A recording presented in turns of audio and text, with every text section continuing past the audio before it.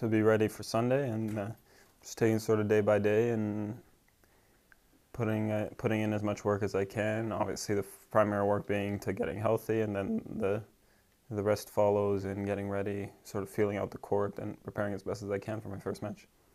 And looking forward to your first match, how keen are you to get off to a win and get your first win here at the O2? Yeah, it's important to start strong. I've played Gael 3 times this year, and we've always had good matches. And it's going to be a very demanding match, so hopefully I can start strong, play well, and get that victory, which is quite important.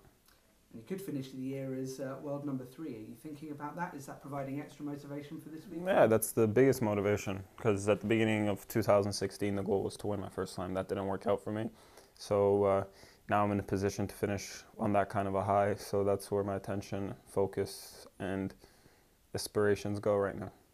And how much do you enjoy coming back to London and in particular playing at this venue? Yeah, it's spectacular. It's quite different from most of the other tournaments that we play, obviously, in the sense of the atmosphere, the setup, and I think it's probably the most media-friendly setup in the sense of matches pretty much start at the time they're supposed to, and there's no kind of delays. And for this kind of thing, I think it's great for the fans, it's great for the viewers, and it's great to have